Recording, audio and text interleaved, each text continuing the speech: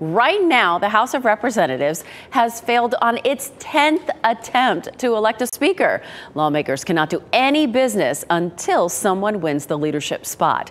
North Carolina Congressman Dan Bishop is among the 20 or so Republicans who want to see someone besides Kevin McCarthy in the role. Today, Bishop used some of his time on the House floor disputing some of the news reports about his position.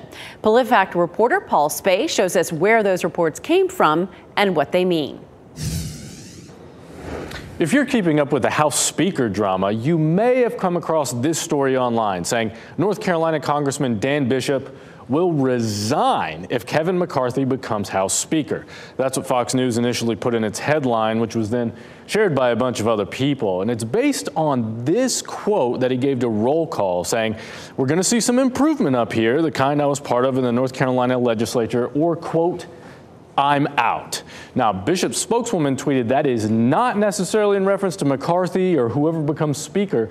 Bishop does oppose McCarthy, who lost another vote for Speaker today. But she said he was speaking more generally and that if he can't help make eventual changes to the House, then he'll shorten his tenure. Still, some of Bishop's critics shared the story, which he addressed on the House floor.